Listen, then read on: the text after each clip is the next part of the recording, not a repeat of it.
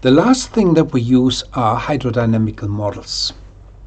Just want to show you one example of this. One is a process-oriented simulation, okay, used to illustrate or study the process of convection. It's a mixing process in the ocean, and in this example it actually starts from cooling of water at the surface. So if you cool water at the surface, then it becomes denser, heavier, and you create a mixing process called convection. And this is what you can study with you can use real physical experiments, but this one is use a computer to simulate it. So it's based on fundamental physical laws: conservation of mass, conservation of momentum, conservation of energy, and it's quite used similar to weather forecasting models, to study feature or to predict features in the ocean.